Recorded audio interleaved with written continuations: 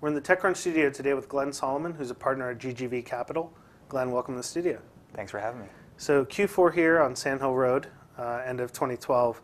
What, as a growth stage venture investor, 30,000-foot view of the market, what's going on right now? It's an interesting time to be in the growth stage in the venture industry. Right now, there are more companies doing well than I can remember in my 16-year career doing this. So we have a lot of opportunity. There's a lot of top of the funnel opportunity for us. Coupled with that, however, there's a lot of capital, and some of that capital is pretty concentrated in not a huge number of hands. And so we're seeing rounds getting larger, valuations going up. And so it's a bit of an embarrassment of riches right now. Lots of great companies, but also lots of funding looking at those companies. So pretty competitive landscape right now, but better to have this type of situation, I think, than a situation where there are less good companies looking for funding. So as a growth stage investor, you guys are looking to invest at like the Series C, D level, or could it be earlier than that? Yeah, what we say about our business, we call ourselves expansion stage. Okay. And our funds, we announced recently raising about $625 million, and that's similar to our last size fund, which is about $610. And so what we're looking to do is invest $5 to $25 million into companies. And I mention that because that puts us in the range of looking for companies that you typically think of as like a Series B, Series C, Series D type company. Got it. What we don't do, we don't invest in companies that are still in product development and haven't yet launched and generated some customer traction and some revenue. And do you see also in that sort of $5 to $25 million sort of investment range, are you seeing more traditional firms and also larger private funds sort of coming in? And how do you view 2013 in that kind of landscape? Yeah, good question. So it's been a segment of the market that's worked recently. We can talk about some of the deals that have worked, and there are some that haven't worked. But in general, I think the feeling is this is a segment that's been working. In other words, people have been making money, and there have been some high-profile deals that have worked well. When that happens, and I've seen this before in my career, capital tends to flood into the industry. And so we're seeing traditional early-stage players go multi-stage. So just to be clear, you mean capital coming into this stage? This segment, yes. Okay, right. The growth stage segment of the market, yes. So now you've been doing growth stage investing for a really, really long time. So for the audience, I think it would be helpful to say, how does GGV position itself as a growth stage investor? Sure. So what we try to do, we try to focus as a firm on growth stage and what we call expansion, again, exclusively. Yeah. That differentiates us from several players who dabble in this space but also do, for example, early stage. There are even some private equity firms that from time to time come into this business. This is the only thing we do, and we think for entrepreneurs that's helpful to know because when times are tough, this is our core business and we're going to stay with it. So that's one way we try to differentiate. As a firm, we have a couple unique attributes. Half my partners are here in the US, the other half's in China. And since our founding in 2000, we've been around now 12 and a half years. Our business, we've been in China since day one. So that made us an early player in China. So you had partners in China from formation? We had a presence in China from formation. Okay. If I look at the way our China business has evolved and really how China venture capital has evolved, phase one we call the flyover model, and that's where most firms who were participating would have people flying in from Sand Hill Road or other U.S. locations and sort of do deals and then fly out. And some of that's still going on, right? Some of that does still go on. Our model, though, increasingly has gotten more and more local. So we had feet on the street very early, not quite at our inception, but we had some folks in Singapore. We moved them into China in early, like 2002, 2003 timeframe. And since then, we've hired Chinese locals to be on our team. So we're very local in the market, which we think is important in China. It seemed like just to focus on China for a minute, it seemed like, let's say a decade ago or so, that it was kind of faddish, right, to have a presence or put money to work in BRICS markets, let's say. But you guys stuck it out, right? And sort of, it seems like you've doubled down there. What have you guys learned over the last 10 years that maybe people around here we aren't exposed to? Well, I think it's fair to say that when we first got into China, it was not a place where money was flooding in.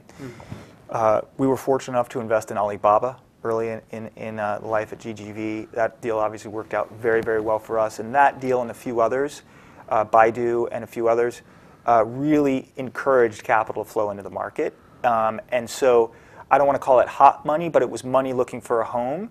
And China looked like an interesting place. More recently, China has had its troubles. And there's lots of talk in the U.S. about the macroeconomic challenges in China. You don't have to, clearly a big part of politics these days talks about, China and China bashing is sort of in fashion in Washington, D.C. these days. But at the end of the day, we're committed to that market. So while others are getting out, the money that was perhaps less committed, we are very committed to that market, and we're going to be there for a long period of time. Yeah, I remember actually maybe 6 or 7 months ago, the Instagram founders, I think, were interested in going over to China to just kind of explore and see, and this is before acquisition, right? To see how they may expand. Be curious to know like what you guys have learned, GGV as a partnership, both in China and sort of crossing over into mobile as well. Yeah. Because if you look back, right, like Google went in there, had to close their office. Facebook, I think Mark Zuckerberg, I went to a conference 2 years ago where he said he spends about 20% of his time just thinking about how to grow Facebook in China, right? This story of Kevin going to China. I mean, Yes. How do you guys think about mobile there? So we're really excited about mobile. First, a couple of numbers. I just read recently that we're now over 1 billion mobile devices, smart mobile devices that have been initiated, accounts have been initiated with globally. Half of those are in China.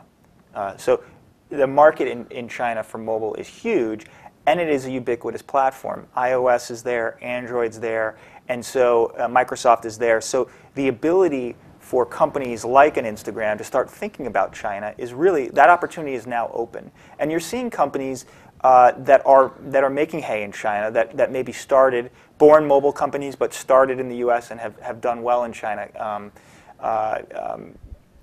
Evernote is a good example of a company that is doing quite nicely in China. Flurry is a company that has a lot of activity going on in China. Appcelerator, the mobile platform company, talks of a very large percentage of the development going on in their platform going on in China. So we are seeing companies, that fluidity across market with mobile is really opened. And so as a firm, we're eager to invest against that trend, and we're seeing more and more entrepreneurs recognize that as a big opportunity. Let's talk to you. Like when a founder reaches out to you, let's say Silicon Valley-based or US or European-based founder comes to you, and let's say they're at that expansion stage, how do they come to you, and how do they think about, from their point of view, what are they looking at you for, and what are they looking at China as an opportunity today, like beyond the hype of the size of the market and everything like that? Well, there's a couple things. Size of market is the ultimate attractor, right? And so entrepreneurs are looking to get to big markets.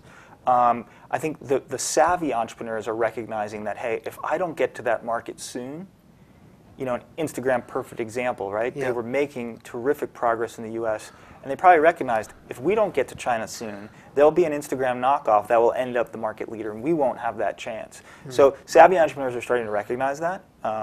And so that's point one. They come to us and say, look, we need to figure out, we can't dilly-dally. We've got to get to China. We got to execute well. So we know we're going to need to hire a local team. Do we need to hire or attract some local partner? Do we need licenses to operate over there because the rules are a bit different?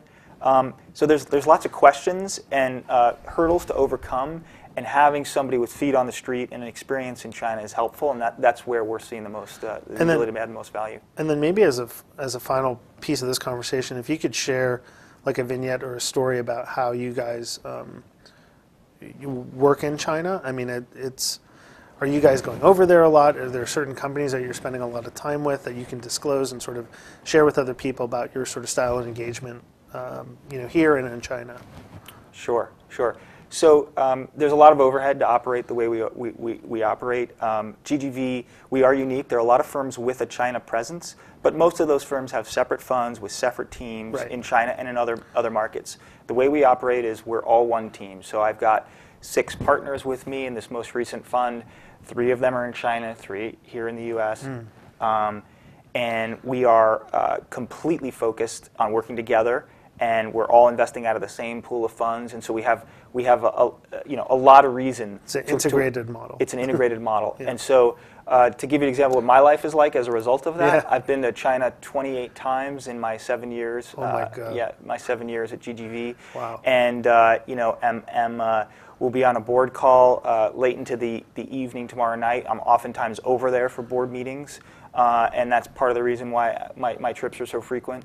So it's sort of, we call it our second shift here in the U.S. Yeah. We kind of shut down, either have an event or, spend a little family time in the evening, and then, 9, 10 o'clock at night, oftentimes we're on the phone with entrepreneurs or our partners looking at and talking about other companies in our portfolio or new opportunities.